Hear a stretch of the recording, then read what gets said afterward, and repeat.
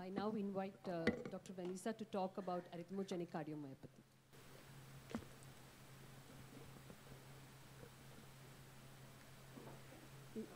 Is it showing it yet? Yeah. Okay. Thank you. Great. Okay. Hello again. So thank you. So this talk is on arrhythmogenic cardiomyopathy and using CMR for imaging. So ACM, so we no longer call it ARVC because we now recognize that the left ventricle can be involved, so it's now ACM. And it can present in a variety of settings, so the patient may present with arrhythmia, in particular VT or VF. They can have heart failure or they can have sudden death. And it's got implications for family members when somebody is diagnosed as well. So arrhythmogenic cardiomyopathy, this is what the pathological finding looks like on gross pathology and histopathology. And this is a 40-year-old man, asymptomatic, died suddenly. And in panel A, you see in vitro, it's a spin echo CMR, a 4-chamber cut. It shows increased high signal intensity in both ventricles. It's either transmural on the right or subepicardial on the left. And in B, it's a view of the RV with fatty appearance of the lateral wall and the subtricuspid aneurysm and endocardial-fibrous thickening. In C, there's a view of the posterolateral LV free wall, and you can see a wavefront extension of fat from the epicardium toward the endocardium. And D is a panoramic histologic section of the RV free wall showing transmural fibrofatty replacement. And E is a panoramic histologic section of the LV free wall with fibrofatty replacement in the outer layer. So this is what it looks like, and it helps to know this in terms of the imaging that we see. So this is the histological section, and in A, there are fibroblasts and infiltration and myocyte necrosis, and you get to see that in B, there's going to be some vacuole changes, mitocytolysis.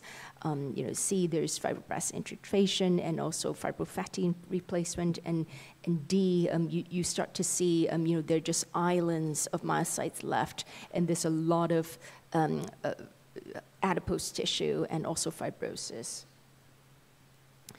So the first diagnostic criteria were published by an international task force of experts in 1994, and they were later revised in 2010 with an aim to increase the sensitivity for early diagnosis.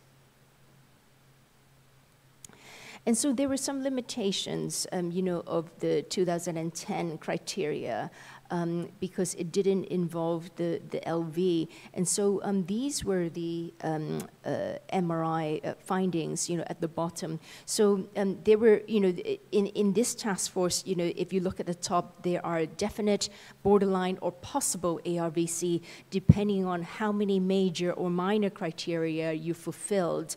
And so there were echo and CMR criteria. You're basically, as a concept, rather than looking at all these numbers, let's just understand the concept. The concept is that you're looking for any regional or global RV dysfunction and structural alterations. And you can look for these using either echo, MRI, or RV angiography. So if you look at the MRI bit, if you look at the major component, it's saying that, okay, you need to have regional RV something. So akinesia, dyskinesia, or dysynchronous contraction, something regional about the RV, and then plus one of the following. Either it's LV dilatation, and they define it, by those numbers over there, and B, you have to have RV ejection fraction that's abnormally low, and in this criteria, they've set that as 40%. Now, for minor, the concept is quite similar.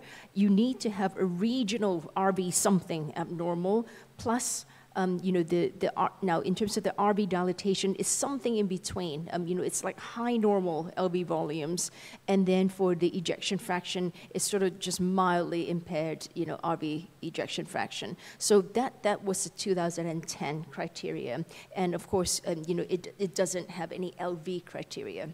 And so in 2020, there was a new set of diagnostic criteria called the Padua criteria. And the traditional organization in the 6 categories of those major minor criteria in the original 2010 task force, they were maintained. The criteria for identifying RV involvement were modified a little bit, and then the new thing was there was a specific set of criteria of LV involvement.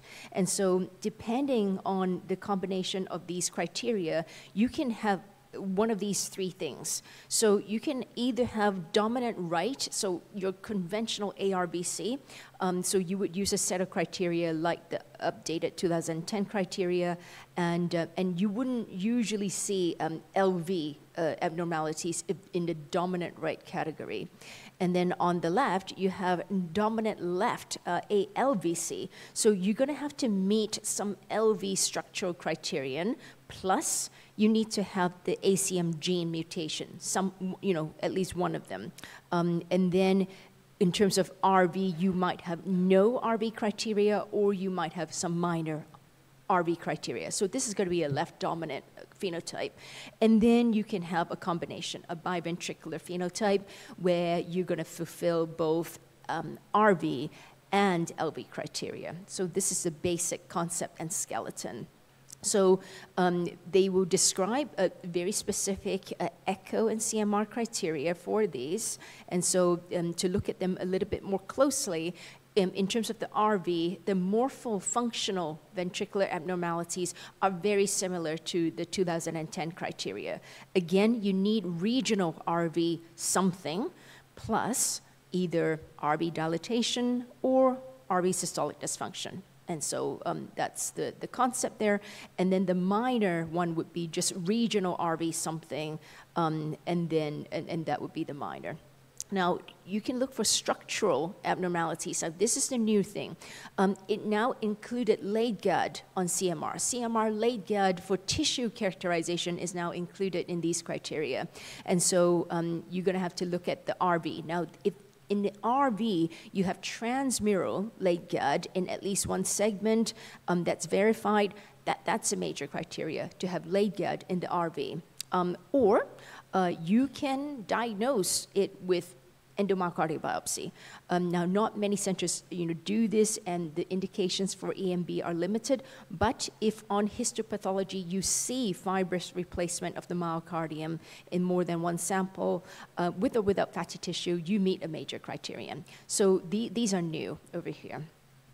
And so now look at the LV. Now the LV criterion are all new in this Padua criteria. So you can, again, fulfill these using echo, CMR, or angiography. And these are minor criteria over here. And so again, global LV dysfunction. So you can either diagnose that with LVEF or reduce echo global longitudinal strain with or without dilatation. You don't have to have dilated LV. And the minor criterion would be regional LV hypokinesia or akinesia of the free wall septum, or both. In terms of major, again, look at Leitgard CMR. So if you have Leitgard in the LV, in particular the mid-wall or those epicardial ring in more than one bullseye segment, then this is going to be a major criterion, especially, well, I'll show you later, the ring-like Leitgard in in ACM, that's quite specific for something, so we should remember that pattern. So now echocardiogram, it can obviously, look at bits of the LV, but they're not optimal. So this is a peristernal long axis. You see, little bits of the LV. And, you can look at the RVOT in some patients, but in this particular patient, you barely see anything because of the limited echo windows. Here is a short axis view, clear LV, but the RV is not completely visualized. And this is the 4-chamber view. You can miss bits of the apex and the apical lateral wall. And so CMR can give you really clear views of the right heart. So you can see, in a 4-chamber, the RV is very well visualized. You can have an RV 2-chamber view, an RV 3-chamber view. That's the inflow, outflow, where the tricuspid and pulmonic valve is, and also the RVOT view. Of course, you can have a short axis stack accurately quantifying the LV and RV volumes and ejection fraction. And additionally, we usually would do an RV transverse stack for the ACM protocol. And this allows you to look at the RV free wall in some detail, especially for microaneurysms and regional RV wall motion abnormalities that's so important in the guidelines. So tissue characterization, LADGAD, you can see the scarring within the ventricle. Here you can see that there's subepicardial LADGAD.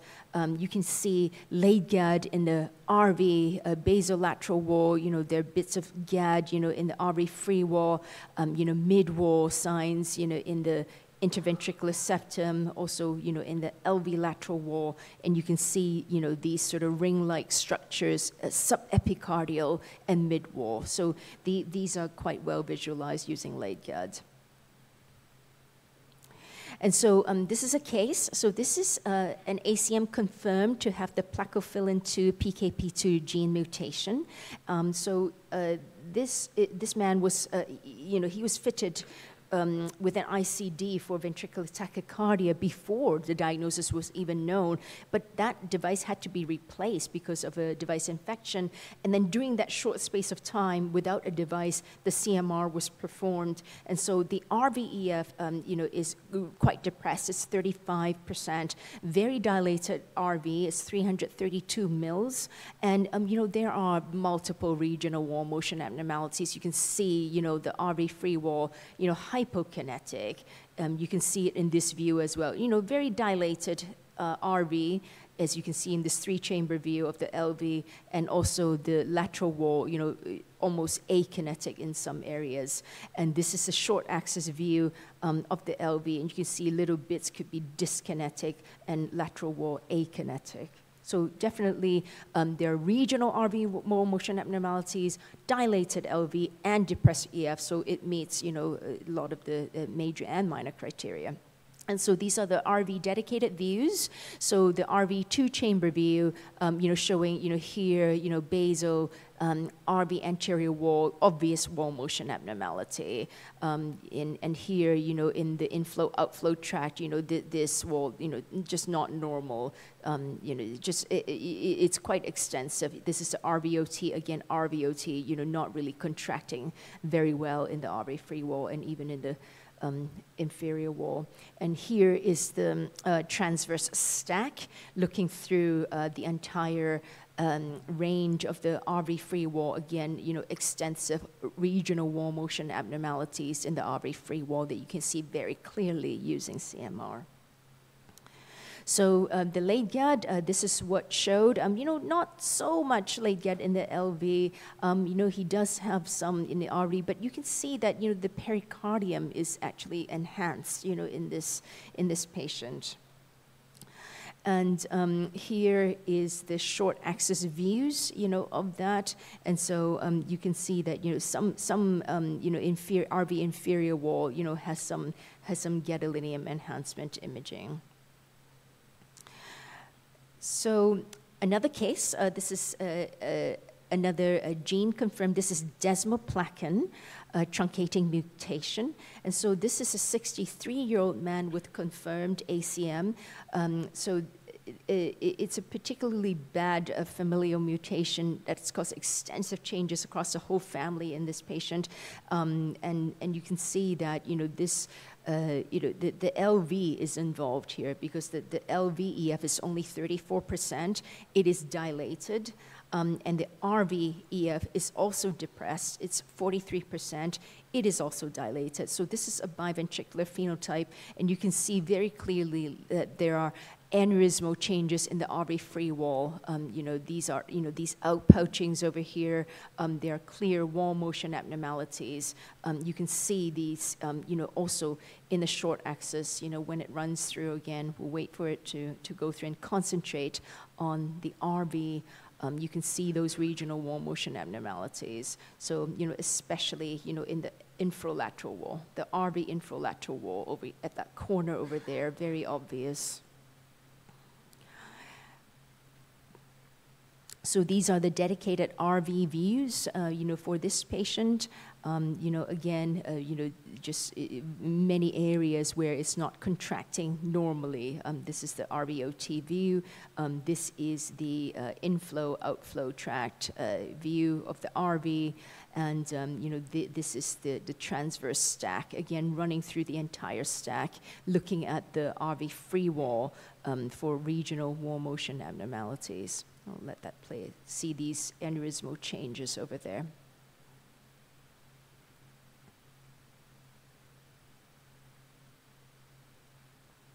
And this is the late GAD pattern for this patient. And so very extensive late gadolinium enhancement all over the septum, LV lateral wall, LV inferior wall, and also the RV. So you've got, transmural late GAD over here, and you can see that, in these views as well, a lot of late GAD. And these are the short axis views. And so, see this subepicardio, ring-like going all the way, and see in the RV free wall, look at all this GAD in the lateral wall and inferior wall of the RV, this ring-like, pattern. Remember this pattern. This should absolutely raise alarm bells that this is a desmoplakin, or it's this gene mutation gives you this kind of pattern of late GAD. So desmoplakin cardiomyopathy, this paper in Circulation, it's recognized as a specific type of cardiomyopathy. It's fibrotic, it's got an inflammatory component to it, and it is distinct from typical DCM or even ARVC. So again, remember that ring-like pattern all over. It should, ring bells to say this is a desmoplakin cardiomyopathy.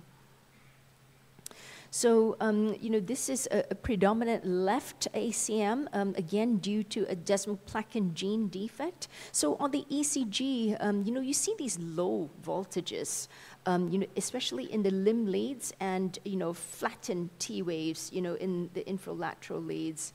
And on the CMR, you see this, again, subepicardio, ring-like late GAD where the arrows are. And, in the long axis, it looks like that. So again, quite pathognomonic for this type of gene defect. And, in the histologic sections, you see, this fibrofatty myocardial replacement affecting the subepicardial LV layer. And, close-up, this is a close-up here showing residual myocytes within the fibrous and fatty tissue, the vacuolus, this fibrofatty tissue. And so case 3, this is a case courtesy of Dr. Nitin Berkeley from Jupiter Hospital, Mumbai. So this is a patient with no hypertension, diabetes, or smoking history, and he had presented with severe chest pain, significant troponin rise, no ECG changes really, and normal coronary angiogram. And he presented again 4 years later with severe chest pain, positive troponins, again, no acute dynamic ECG changes, and again, normal coronaries. And so this is the ECG. They tend to have these kind of low voltage, in the limb leads, and that could be a clue, but it's not very specific, obviously. And here are the CMR. So, the RV, it's not dilated, but the RVEF is only 44%. The LV itself has mild dysfunction, 51%, and it's not dilated. So it's just biventricular, mild, depressed LV ejection fraction. And so Dr. Berkeley did T1 mapping. So, very increased global myocardial T1, and their upper limit was about 1250. So this is 1338, so quite significantly elevated. And T2 mapping also, had elevated values, about 53 milliseconds in the basal inferior septum and mid-anterior wall, where, there's some late yet, as we will see later. Their upper limit was 50. And here are the late GAD images, again showing this, quite striking mid-wall ring-like and subepicardial late GAD in multiple levels throughout the LV in particular. So this patient had a DSP mutation in exon 24. It was a recognized mutation, heterozygous, but autosomal dominant. It is recognized as a pathogenic variant that is causative of arrhythmogenic cardiomyopathy. So that's what this patient had. And case 4, courtesy Dr. Vinita Ojha from All India Institute of Medical Sciences in New Delhi. So this is a 29-year-old female, no prior comorbidities, but progressive shortness of breath for 5 months and palpitations for 3 months. She's got some symptoms like abdominal distension and bilateral pedodema for 2 months, and history of fever 2 weeks prior, but no family history of sudden death or coronary artery disease. And the ECG showed sinus rhythm, but she had a right bundle branch block pattern. She had a lot of ectopy, ventricular premature complexes. It's 10% burden on the Holter. And she actually had ventricular tachycardia with the right bundle branch morphology with a superior axis. And her echo showed biventricular systolic dysfunction, right worse than the left. And the left, was actually pretty bad too. It's 20%.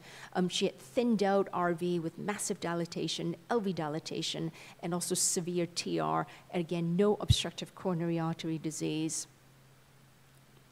So she's got aneurysmal dilatation of the RV outflow tract and in the RV anterior wall, so dyskinetic. So we can see these clearly in the RV dedicated views. And they did a T2 map, and very elevated T2 values of 70 milliseconds, especially in the subepicardial layer of the infralateral wall.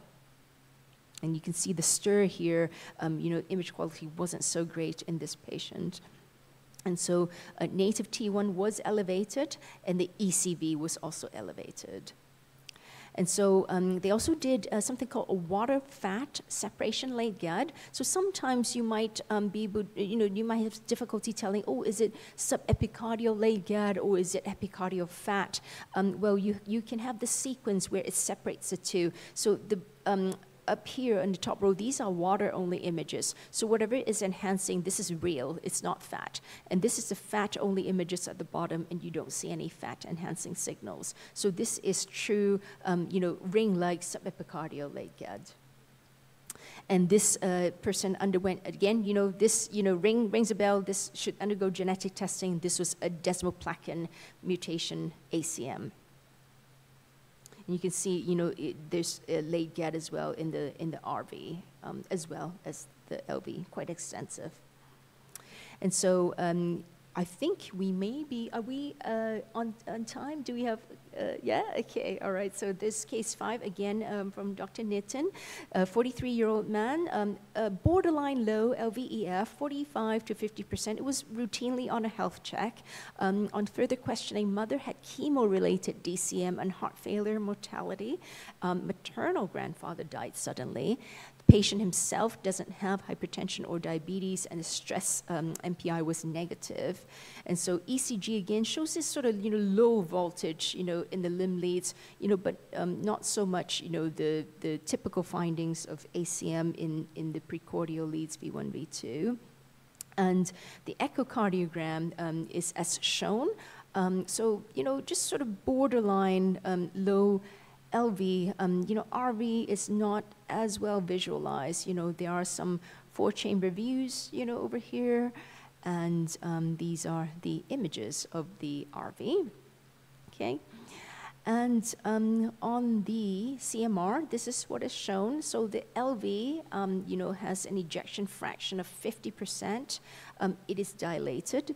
And the RV has a low normal ejection fraction. So, 52 is the lower limit of normal. It isn't dilated. But you can see this regional wall motion abnormality in the RV apex over there. And you can also see in the short axis these regional wall motion abnormalities, both in the RV and in the LV. And so the late GAD, shows, this subepicardial late GAD, again, especially in the lateral wall and inferior wall of the LV. And so this patient underwent genetic screening, and it came back with, some gene candidates. So you've got this one here, that's possible for, DCM or HCM, kind of combinations. You've got this one is DCM, and you've also got the desmoplakin gene truncation showing up that is known to be causative of ARVC. So it says here, there's a comment, parental testing is recommended, and it can clarify some of the variants, and it may change depending on the segregation analysis.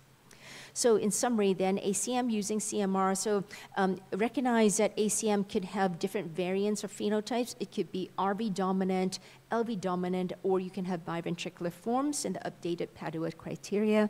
CMR is the imaging modality of choice for assessing the RV. So you can accurately look at the RV and LV volumes function, and it can give you strain as well. You can have RV, LV late GAD, and you can use the water fat separation late GAD.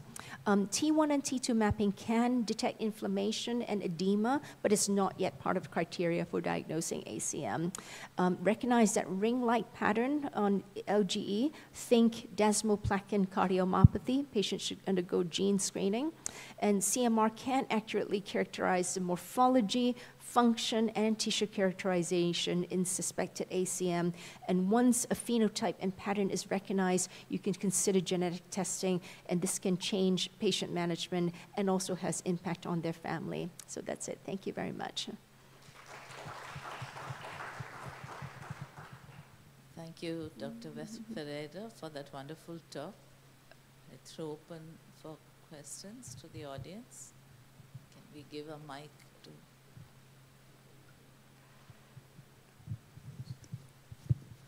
Small announcement. Today evening at 6:30, we'll be having the general body meeting of the association, and we request all members to participate in the general body meeting. Thank you. Ma'am, we generally come across that asymptomatic patient and just mild RV something, either dyskinesia or akinesia. RV EF normal, RV volumes, everything is within normal limit. So what should be the report from a radiologist? I see.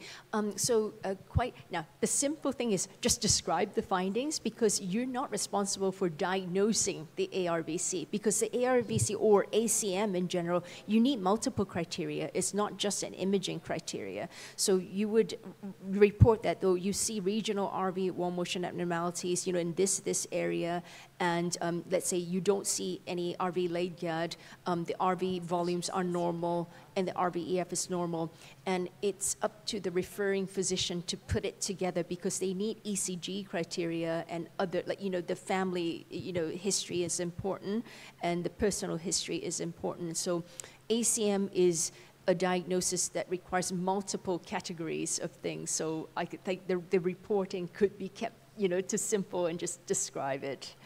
So for follow-up, what could be the follow-up after 1 year, or is there any criteria? Yeah, I see. Yeah, so, I don't think there's a set criteria, so it really depends on the clinical suspicion, because if they have not found any causes and this is actually real, you may be picking up early ACM, and they might want to just follow this patient up. 1 year sounds reasonable, if they don't have anything else. If there's something, that suggests that, wow, there's something really active going on, inflammation, etc., they might choose another time interval, but yeah, this area is not sort of standardized, if you will, but it is a very good question because I'm sure the managing physician is also wondering about that.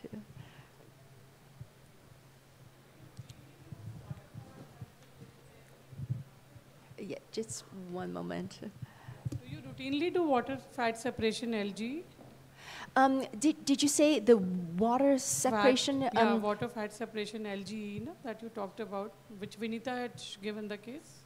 I just missed your question. I'm so sorry. Do you routinely do that? Do I routinely do that? Oh, I see. Yeah. No, we don't routinely do that. But I think if the late GAD images pops up and you are unsure, you can move on and do that just to reassure yourself. Yeah. And if you have that sequence, but software is not available per se. It's work in progress. Yeah, it's a whip. It's probably a whip package.